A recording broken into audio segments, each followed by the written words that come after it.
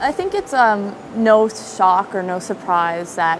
who owns the mainstream media. We know that it's, big business and big companies, and we know that,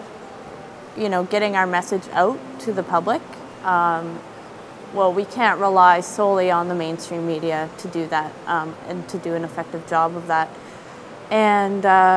not only do we want to just talk about ourselves or what our movement is, but we want to really talk about the issues and why we're here, why, thousands of people came down on the first day, and we really want to reconnect with people who maybe,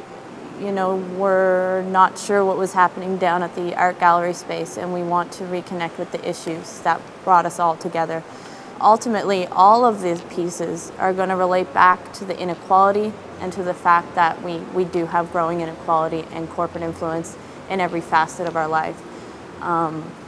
So yeah, we feel like because of that, we need to have an alternative form of paper and media that